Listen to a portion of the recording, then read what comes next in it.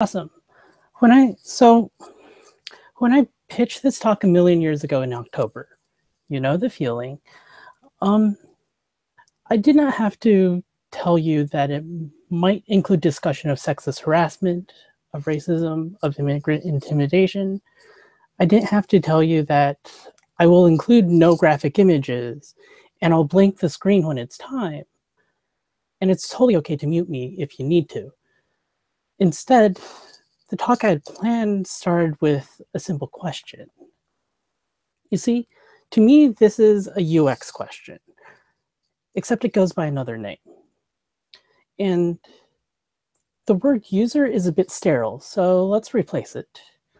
And instead of calling it experience, let's call it living, because after all, we're not having a collection of experiences, we're having lives. But human still feels wrong, so let's replace it with something else. To be human is to be social. Therefore, we're not merely a plurality of persons, we are a people. Now let's improve the grammar a bit. And you know, people still feels wrong. Let's try another word. Yeah, there we go. UX, to me, has never been about an individual's experience in a vacuum. Our experiences are framed through socialization in our communities. And so for me, we're back to the roots of UX, anthropology, the study of communities and their people. And this is the fundamental belief that sort of underlined my session from last year, where I started with these questions. We deconstructed 3 examples in tech to get to this question. We took a trip through the socioeconomic, cultural, and regulatory stack that lets us through our work as technologists. We talked about how our phones and iPads contributed to modern slavery in the Congo and toxic lakes in Mongolia. We even talked about how recycling centers, one of the most championed tools of environmental responsibility, can contribute to the marginalization of Black communities here in the US. And how power keeps us ignorant to make us complicit. How mainstream environmentalism in the West often ignores the marginalized groups that are most affected by climate change.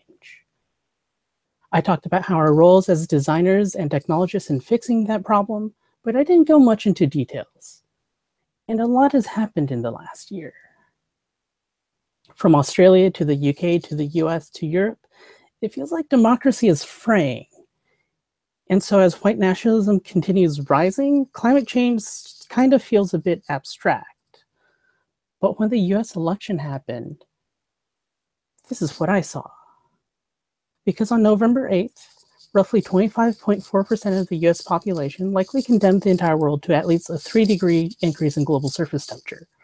Without federal movement, no amount of server efficiencies, electric cars, or energy behavior shaping design will ever offset the amount of fossil fuel drilling or community killing policies of Donald Trump's energy agenda. And if inaction continues, my political science spidey sense tells me that it's going to get worse.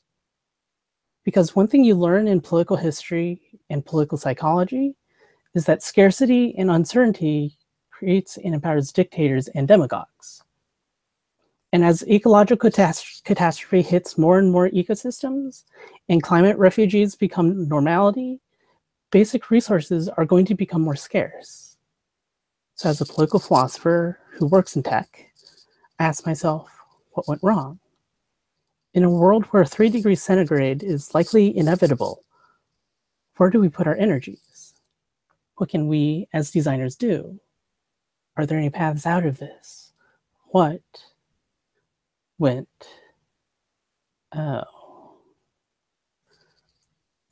no. You see, when I saw these pieces on how Facebook's trending news was pushing outright lies into people's news feeds, I was reminded of this piece. There's a wealth of research that says that the first thing we read on a subject is set as true in our minds by default, especially when it matches our worldview. And then any evidence to the contrary has sort of a boomerang effect that reinforces the false belief.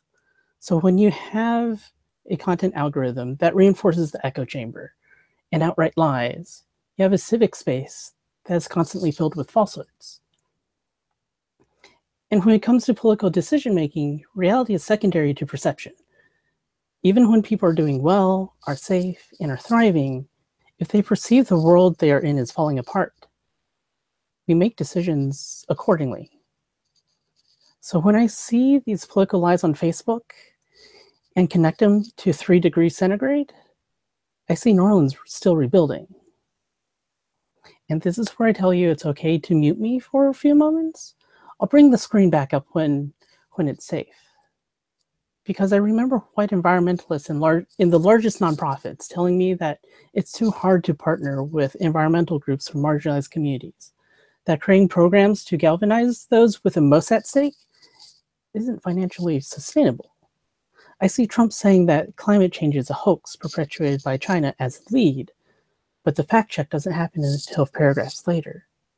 I see hateful attacks on my Muslim friends, my immigrant family, my trans friends, deportations in the middle of the night in the UK, deportations in the middle of the day in the US.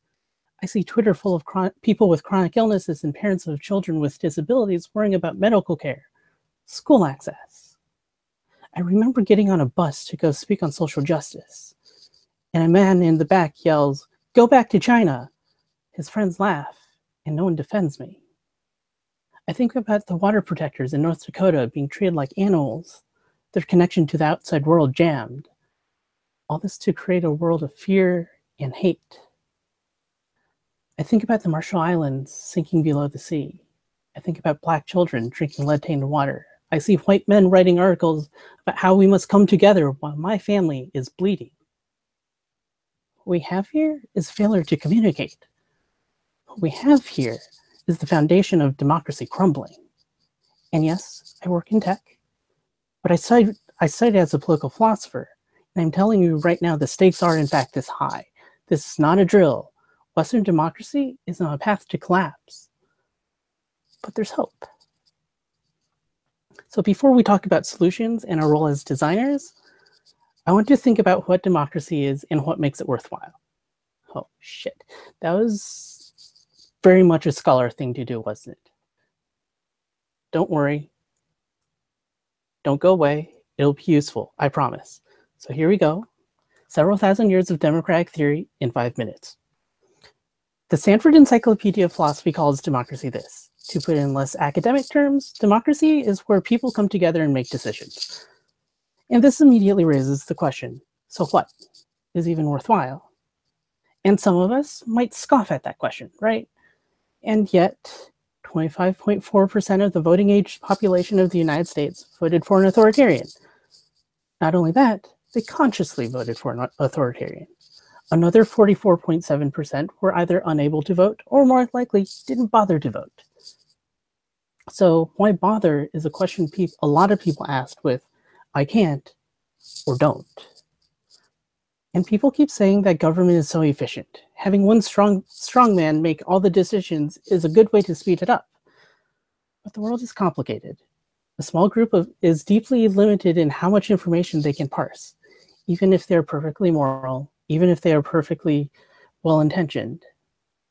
One reason we need democracy is that everyone has a different perspective and different needs.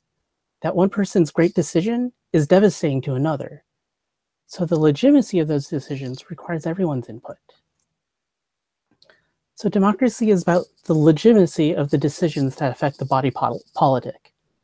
It is about us having a say in the rules that govern us, to make sure our cares, needs, and interests are considered and cared for. Let me say that again. Democracy is about legitimacy, not efficiency, not about choosing one person to make all the decisions to get the job done. It's about consent. So, what makes democracy sick? Folks in the US will probably know the Tree of Liberty quote from Thomas Jefferson. But do all y'all know the full context? He was talking about British propaganda during the Revolutionary War, how tyranny always perpetuates lies, how ignorance creates complacency and is anathema to democracy and healthy society. And the only way to fight that is through popular education and truth. So I think about research in political psychology, how our political ideology even makes it hard for us to do math when it's around politically charged topics, and simple math like adding and subtracting. How when we see people suffer under inequality, we're often more likely to blame them than confront the truth that the world is unjust. And how when we feel uninformed, we're more likely to avoid it than educate ourselves.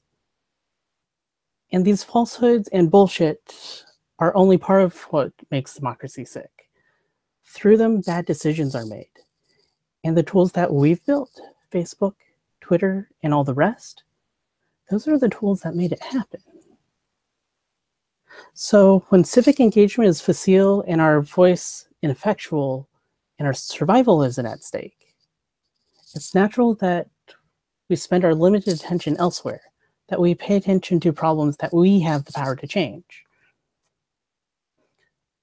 When civic engagement is simplified into a few votes on a ballot, it's natural that we look for shortcuts for making decisions, that we concentrate on the quick outrage rather than the deep policy. So if we are to rebuild a healthy democracy, we need to design a system where people are empowered to use that knowledge so it's worthwhile to be well informed. So what does this have to do with UX and design? Well, IKEA, one of the biggest proponents for democratic design, calls it design for everyone. And they'll say they do it by providing choice, lowering the cost of home products so they're affordable, and that's fantastic. Choices provide some amount of agency. But there's an inherent problem with this understanding of democratic design. Choice is like oxygen. It's necessary for survival, but it's not enough for living.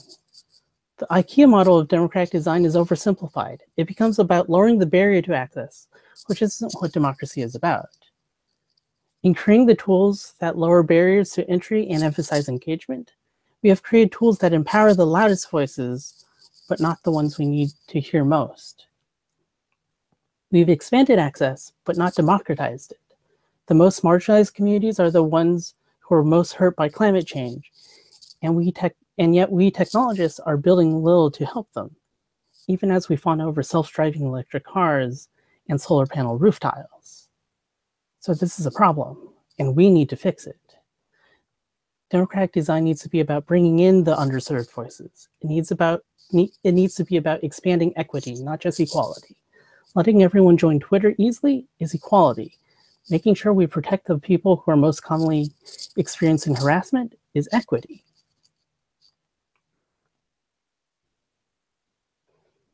The founders saw that when the body politic grew ignorant, we could fall under the spell of demagogues and tyrants. But they saw no way to sufficiently and enduringly create an educated population. And that's one of the reasons they created the Electoral College and the Senate. It's a lot more complicated, but that's one of the main reasons. So we call the vote the epitome of democracy because that's how Western founders of democracy framed it. But what if it isn't? What if it's only the cornerstone? During the mid-aughts, Taiwan needed to update its national health system. At the time, public interest in government was at an all-time low, and we know how the US passes major healthcare reform. A bunch of Congress people and the president get together, put something together, and they try to convince a lot of other legislators. Convincing the public is mostly an ancillary consideration, which is why, despite major success many years later, on the eve of its repeal, most of the public loves it, but they're still confused about what the Affordable Care Act is. What Taiwan did was different. They put together a task force of public health officials, academics, and policymakers, and they collected a huge amount of public health data. And then they went into the communities and started holding forums. They invited activists, they invited public health officials, they invited citizens, not just to listen to speakers, but to look at the data, taught them to analyze it, and then asked them to give feedback about what they cared about, what needed to change. And then they took that information, went back to the legislators, and then use that to make policy. And now Taiwan's national healthcare system is considered one of the best in the world, both by patient satisfaction and people in public health. And this sort of participatory governance happens locally as well. So another story, a developer wanted to build a new property on an underutilized park block in a Taipei neighborhood. As an aside, Taipei has roughly the same population density as New York City.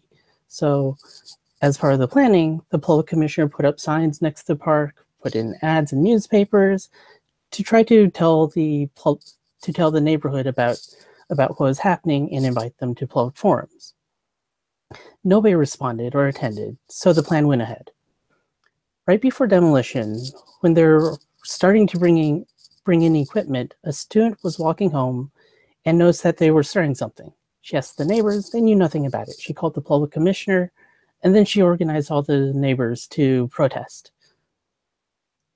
Within the week, they halted demolition and started holding new forums. So as anyone who has done community organizing can tell you, even on your best days, not all attempts at organizing people works. You can try your damnedest to do your due diligence, but oftentimes no one pays attention. Which reminds me of a different example here in the US. When the Standing Rock protesters were gaining public attention last year, backers of the pipeline started putting out a lot of ads in opposition. One that was all over YouTube said that Standing Rock protesters said they were never consulted, this is untrue, etc., etc. They used that as the justification for why the pipeline should continue.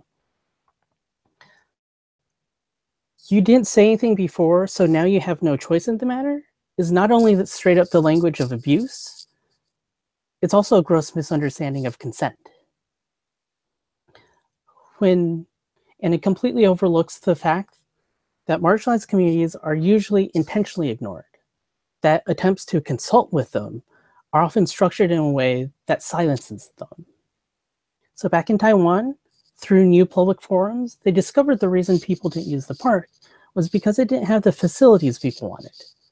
So the developer, the neighbors, and the commissioner put together a new plan. They got federal grants to update the park with new equipment, and the developer still was able to build a building with public commercial space to help bring life to the neighborhood. After the renovation was complete, people were using it daily. So the important point here isn't that public outcry is critical, though it is.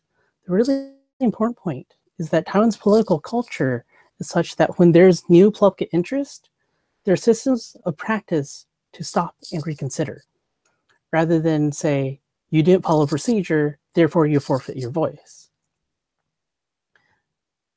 Because in the West, we've sort of developed a dangerous conceit that the functions of government should be efficient above all else. And it's an idea that we sort of imported from capitalism. But government and democracy aren't about efficiency. Government is about efficacy. Democracy is about legitimacy. Dedication to real substantive public input is necessary for that legitimacy. Efficiency is in service of those, not the other way around. Now, this isn't to say that just by creating public education task forces or having tools for public engagement will automatically make government more legitimate. While Taiwan was reforming its health insurance program, a lot of activists didn't trust it and refused to participate. It's through repeated practice and repeated engagement that these systems gain the public trust. As someone's grandmother always said, you only gain trust through trusting others. And Taiwan's work here continues to evolve. A few years ago, one of Taiwan's ministers went to a civic hackathon and asked them to build and find, let me make sure I get this right, digital tools that could facilitate accessible and substantive civic participation at scale.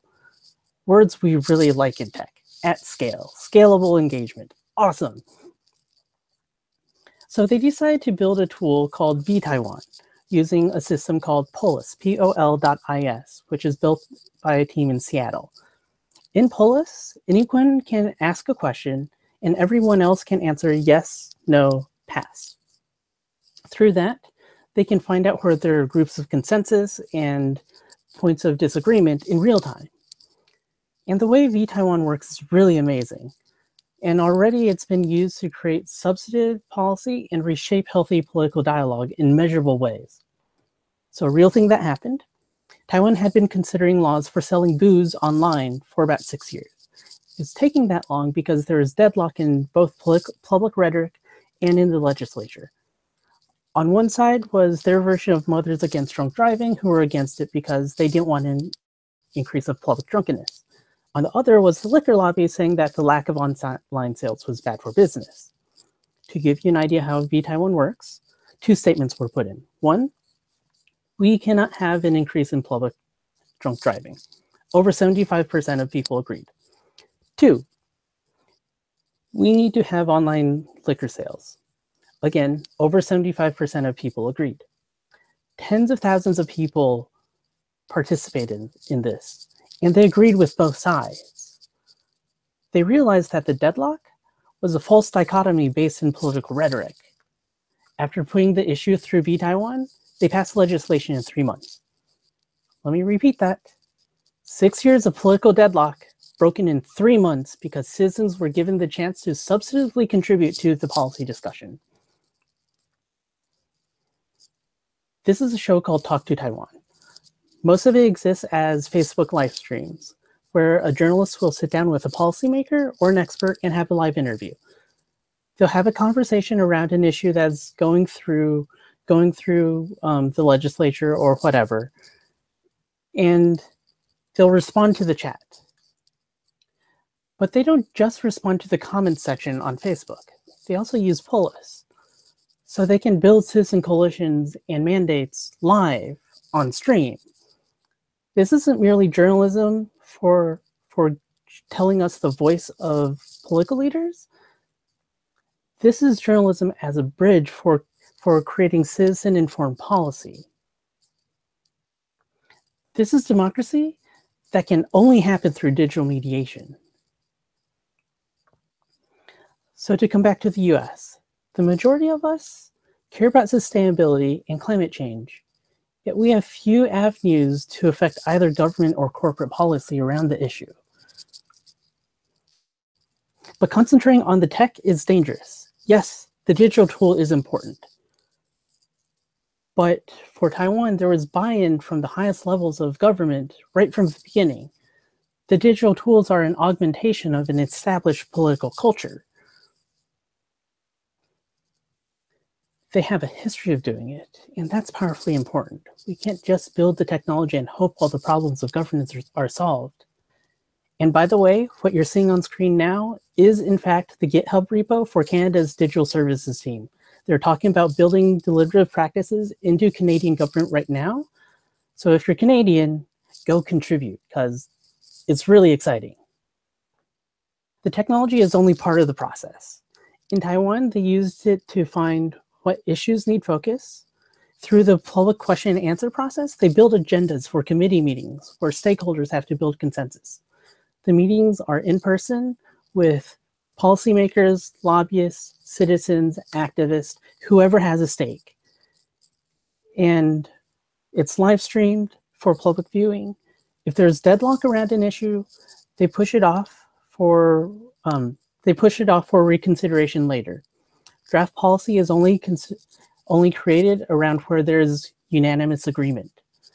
And then the draft is put back into vTaiwan for another round of questions and answers from the public to build the agenda for the next meeting, and the next meeting, and the next meeting.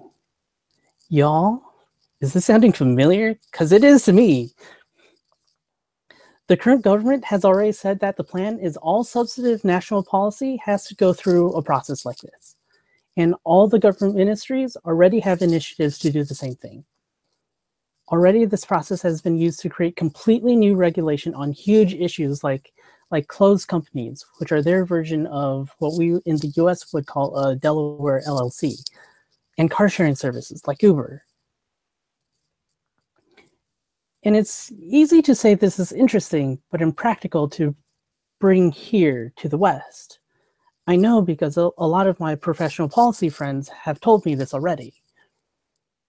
But this sort of thing is already happening in the US and in the West.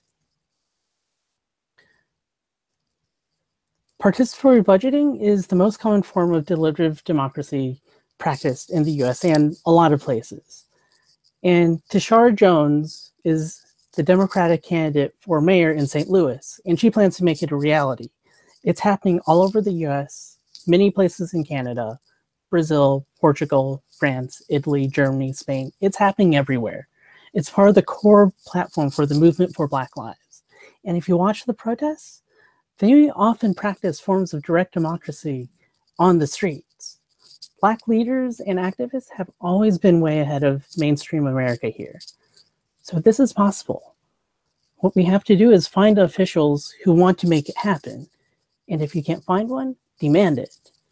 And if they still won't listen, vote for someone who will. Or even better, run for office yourself. If the federal government is unwilling to do anything, concentrate on your local government, on your state government. Build it from the ground up.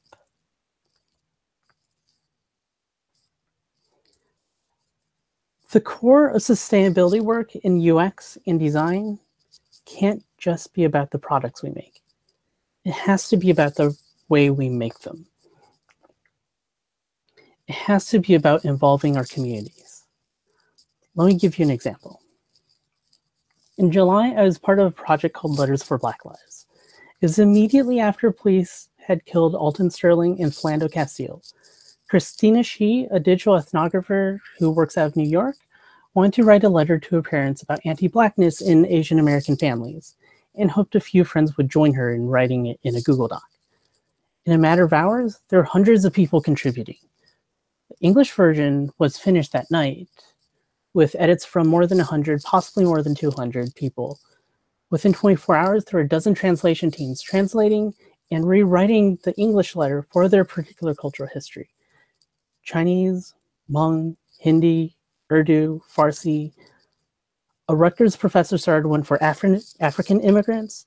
A Latinx team started one. A Canadian team started one for Asian Canadians. Each letter was speaking directly to their community's experiences and fight for social justice.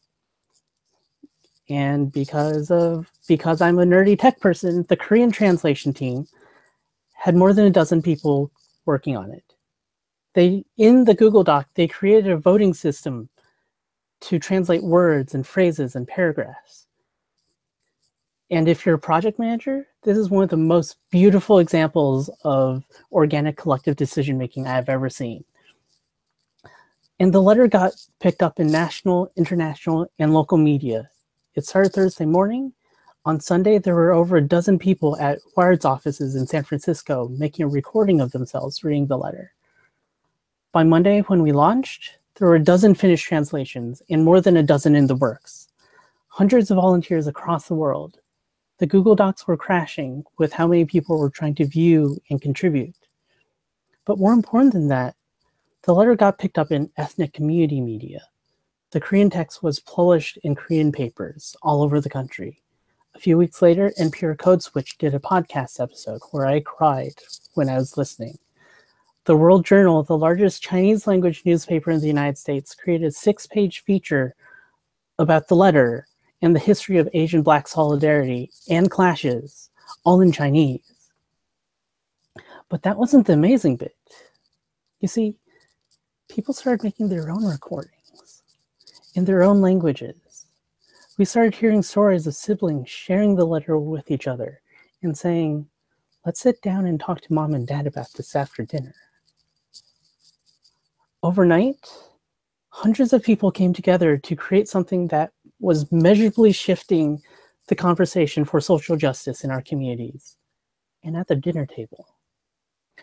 And none of us could have done this alone. But together we created something to empower ourselves to go to our families and have hard conversations. And similar projects are popping up everywhere now. People are crowdsourcing collective call-in sheets, documenting and tracking protests that they can join, or how you can call your representative. One of my favorite is a bunch of librarians starting a library of resistance. And it's on Goodreads and WorldCat now because librarians are beautiful, beautiful people. So look at your own work, look at your projects, look at your clients. Are you building products and telling people how to use them? Or are you building products that empower people to self-actualize? Are your client websites for them to talk to people or with people? How are you taking feedback from your customers and constituents? How do you turn that feedback into meaningful change? The Brookings Institute has 6 conditions for making deliberative democracy work. I kind of compressed them into 4. The first is about the neighborhood park and Standing Rock examples. How do you make sure the people who have a stake in a decision give their input? Not only have a chance to give their input, but are actively engaged throughout the entire process. Second, this is about the health insurance task force. Good decisions come from good information. How do we gather the necessary data and educate stakeholders to analyze and understand the information so they can better contribute? Third, when Taiwan was starting their experiments in deliberative democracy, a lot of people were deeply skeptical. There were no direct avenues where their input at a community forum would be shaping actual policy. But now the government believes that every major piece of policy must go through the legislature must go through public comment. Fourth, one of the first things Obama's White House implemented when he entered office was We the People, which allowed anyone to create a petition, and if it gathered enough signatures, would receive an official response from the White House. This was a huge move in giving people a direct voice in government. But because it didn't require any action, it was less effective in creating real change. But because what happens in Taiwan creates binding results to tell legislatures how to write policy, people see their input have direct impact on the laws that govern them. This creates trust, which encourages people to participate more, which means they have incentive to learn more, which means they can contribute more. In his farewell, Barack Obama said that we have to sit down with our neighbors and family and convince them that we must rebuild a healthy civic culture. And this is core to deliberative democracy, that it is the core to our jobs as creators of community experiences. We are the ones making the tools and the spaces in which people talk and interact. That's why the experience our tech allows matters just as much, if not more, than the code we use to build them. Last year, Science Magazine published a study showing that volunteer canvassers going door to door to talk about the rights of transgender and non-binary folk could successfully change strangers' minds after a 10-minute conversation. These conversations work. And they work a whole lot better than ads and think pieces and Facebook posts and whatever else. So make spaces for people to tell each other stories. This is what we need to be designing for. Because it's the storytellers who reshape society. We want to concentrate on the trash fire, but the ones at the top are merely the leaders. While strong, they can do nothing without followers. It is always the ordinary people who carry out the inhumane acts. So as I'm watching news about the ICE raids and the airport customs agents here in the US, the Dakota Access Private Security, I'm thinking about both the Stanford Prison and Milgram experiments. Ordinary people who, because authority tells them to, carry out horrifying acts because that's their job. But then I also think about the World War I Christmas truce, where despite fighting a war against each other, once opposing troops broke bread together and sang together and played together, they refused to fight. And I think about the difference. And the difference is they knew each other's stories. So as I think about the call-ins and global protests of the last month, with Congress people turning off their phones or sneaking away from town hall meetings, I remember my time on the Hill, where the CRM that most of them used was built around a few specific things: recording your name and address, topic of the comment, and the rest was a process for responding by form letter. And I got to wondering, what if our representatives weren't just voted in to make legislation? What if their CRM wasn't just about responding with form letters? What if they had tools to help take public input as core to how they shape legislation? What if each of them was more of a moderator to help us find consensus with each other through a system like Taiwan? What if we created new spaces for collaboration where people aren't just yelling at each other, but understanding one another? When democracy starts fraying, you don't compromise with the fascists in a gamble to save what's left. That is a false hope that ends in total ruin. When democracy starts fraying, you double the fuck down on democracy. But it is increasingly apparent that we can't pin our hopes on the established political or intellectual leaders to make it happen themselves. And even though our political theorists have been talking about participatory democracy for decades, they join projects like the Open Government Partnership to help the rest of the world make their governments more deliberative because they see no way around the institutional inertia here in the West. So it is up to us. It is our job to demand our governments become more deliberative. And this is how we raise the voice of the water protector above the oil baron. This is how we raise the voice of the immigrant against the Nazi. This is how we raise your voice and the Black kid in the South Side and the trans girl in North Carolina and the single mother and the steel worker. This is how we bring up the everyday voices that we all need to hear most above the well-dressed fascist or the dapper neo-Nazi. It's through that work we rebuild healthy democracy and stave off the con artists and the charlatans. It is through that work that we create the space that raises the voices most vulnerable to climate change. And completely changing the form and function of Western democracy, that's hard work, y'all. Like I said last year, this is a radical reimagining of society. But the alternative of continuing down the path we're on right now, hoping that democracy somehow muddles through, that's not sustainable. But when we sit down to hear each other's stories, we understand each other more and we love one another more. We take each other's stories and make them a part of our own.